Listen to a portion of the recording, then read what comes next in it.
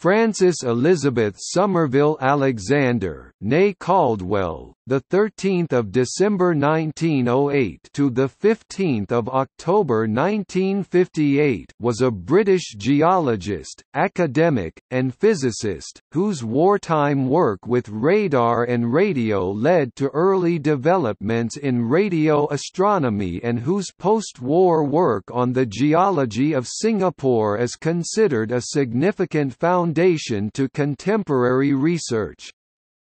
Alexander earned her Ph.D. from Newnham College, Cambridge, and worked in radio direction finding at Singapore Naval Base from 1938 to 1941.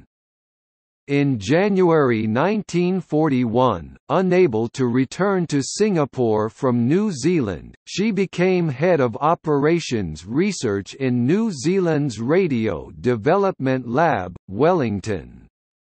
In 1945, Alexander correctly interpreted that anomalous radar signals picked up on Norfolk Island were caused by the Sun. This interpretation became pioneering work in the field of radio astronomy, making her one of the first women scientists to work in that field, albeit briefly.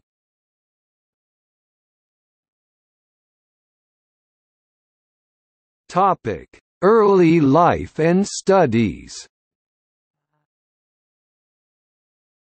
Alexander was born Frances Elizabeth Somerville Caldwell on 13 December 1908 in Merton, Surrey. She spent some of her early life in India, where her father, Dr. K. S. Caldwell, was a professor at Patna College. He was later principal of Patna Science College after its founding in 1928. In 1918, Alexander returned to the United Kingdom and began secondary school. Alexander then attended Newnham College, Cambridge and studied natural science, initially focusing on physics. She graduated with first-class honours in 1931, then received a Ph.D. in geology for a thesis on Amestry limestone, under the supervision of Owen Thomas Jones. She was a member of the Sedgwick Club, along with fellow female geologists, Dorothy Hill and Constance Richardson. Like all women graduates of Cambridge University at that time, she could not become a full member of the university until after equal rights were granted post-1945. In July 1935, Alexander married a physicist, Norman Alexander, from New Zealand. When her husband took the post of Professor of Physics at Raffles College in Singapore, Elizabeth Alexander travelled there and began a study into the effects of weathering in the tropics. She was particularly interested in erosion and how, under certain circumstances, new rock seemed to be forming at unexpectedly high speed. She thus began experiments, burying samples in order to compare them with lab controls later. Whilst in Singapore, the Alexanders had 3 children, William in 1937, Mary in 1939 and Bernice in 1941.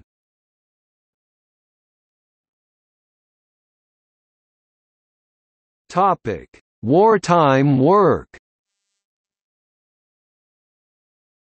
Between 1940 and 1941, Alexander held the rank of captain in the Naval Intelligence Service, working on radio direction finding at Singapore Naval Base. On 4 January 1942, under Navy orders to take her children to safety and return with specialist equipment being made in Australia, Dr. Alexander and her children were evacuated to New Zealand by a short S-23C flying boat.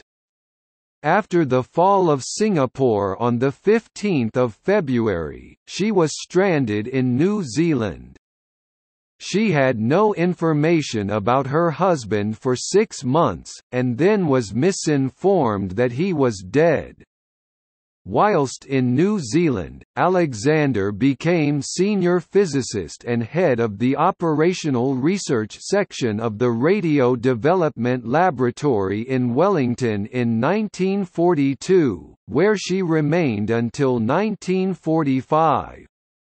There she was responsible for most radio and radar research, including pioneering of radiometeorology in conjunction with Washington State College, development of the microwave radar program, and research on anomalous propagation leading to the post-war international project, Project Canterbury. In 1945, Alexander identified the Norfolk Island effect as solar radiation, confirming that solar interference increased with sunbursts.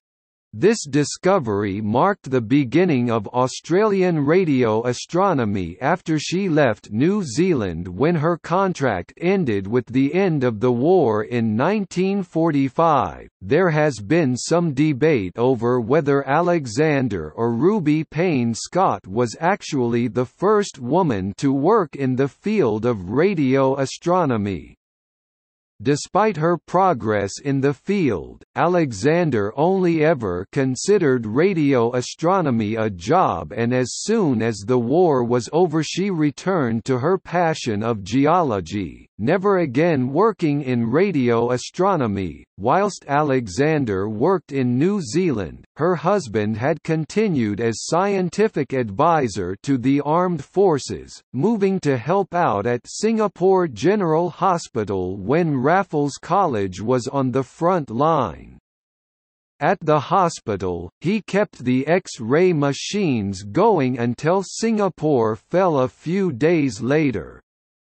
He was then interned in Changi, then Sime Road camps, along with the senior medical staff of the hospital.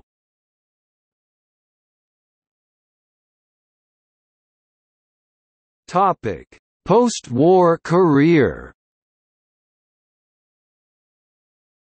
In September 1945, Alexander was reunited with her husband in New Zealand when he was allocated 6 months compulsory sick leave. He returned to Singapore in March 1946 to restart the physics and chemistry departments at Raffles College.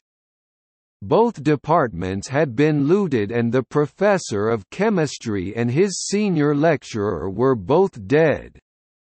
Alexander wound up her work in Wellington and took her children to England, leaving them with her sister as guardian.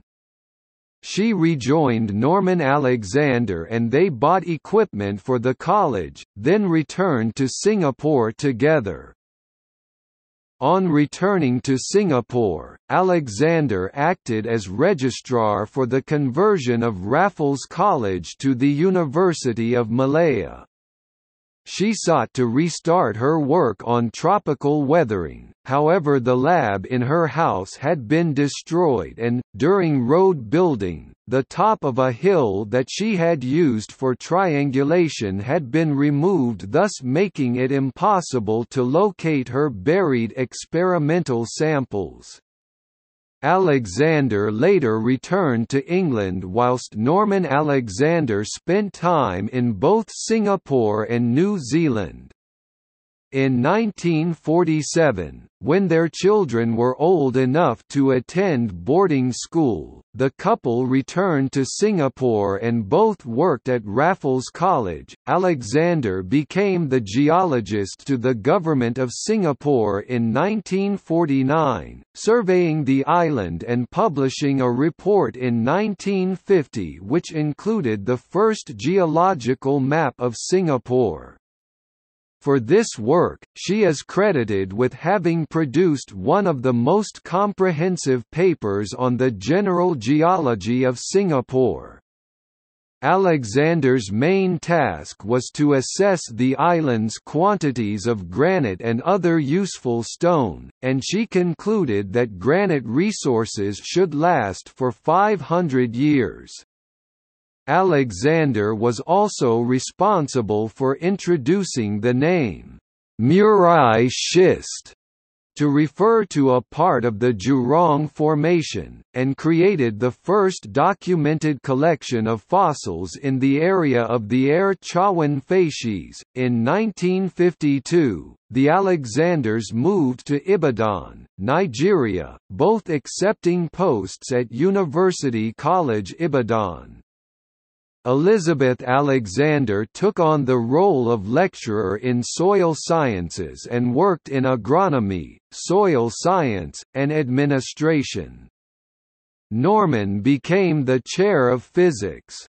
After the move, a member of staff at Raffles Museum managed to locate one of Alexander's experimental samples of buried rocks, and arranged for it to be sent to Rothamsted Research Station near London so that she could examine it during annual leave. The university opened a department of geology in 1958 and appointed Elizabeth Alexander senior lecturer and head of department. Just 3 weeks into her new role, Alexander suffered a stroke and she died a week later on 15 October 1958 at the age of 49. Bibliography. Alexander published a number of geological papers between 1951 and 1957, derived from her PhD, along with some derived from her work as a soil scientist in Nigeria. In 1958, Alexander wrote a report on tropical weathering in Singapore, which was published posthumously. Alexander, Fes. 1936. The Amestry Limestone of the Main Outcrop. Quarterly Journal of the Geological Society, 92-103-115. doi 10.1144/GSL.JGS.1936.092.01407. Alexander, Fes. 1945. Long Wave Solar Radiation. Department of Scientific and Industrial Research, Radio Development Laboratory. Alexander, Fes. 1945. Report of the Investigation of the Norfolk Island Effect. Department of Scientific and Industrial Research, Radio Development Laboratory. Alexander, Fes. 1946. The Sun's Radio Energy. Radio and Electronics, 1 16–17, CR&E Holdings at NLNZ, Alexander, Fes. 1947. A revision of the genus Pentamerus James Sowerby 1813 and a description of the new species Gipidula bravonium from the Amestry limestone of the main outcrop. Quarterly Journal of the Geological Society, 103 1–4, 143–161. doi 10.1144/GSL.JGS.193.103.01412. Alexander, Fes. 1947. On Deia navicula, J. de C. Sowerby, and Whitfieldella canalis, J. de C. Sowerby, from the English Silurian. Geological Magazine. 84 5, 304–316. Alexander, Fes. 1948. a revision of the brachiopod species Anomia reticularis linnaeus, genolectotype of Atripha dalman. Quarterly Journal of the Geological Society, 104–207–220. doi 10.1144/GSL.jgs.194.104.01409. Alexander, F.E.S. 1950. The Geology of Singapore and the Surrounding Islands. Report on the availability of granite on Singapore and the surrounding island. Singapore Government Press. Alexander, F.E.S., Jackson, R.M. 1954. Examination of soil microorganisms in their natural environment. Nature. 174–750–751.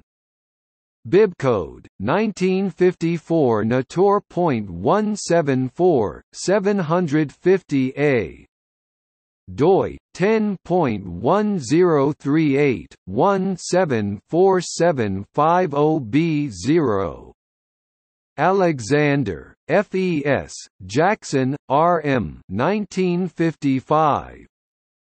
Preparation of sections for study of soil microorganisms.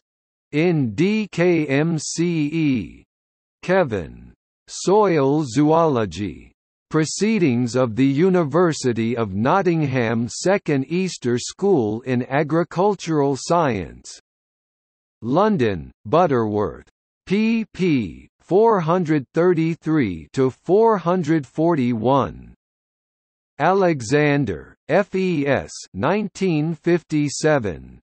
Differential insecticide damage in maize varieties. Nature. 179–109. Bibcode 1957 Natur.179 109A. doi 10.1038/179109 A0.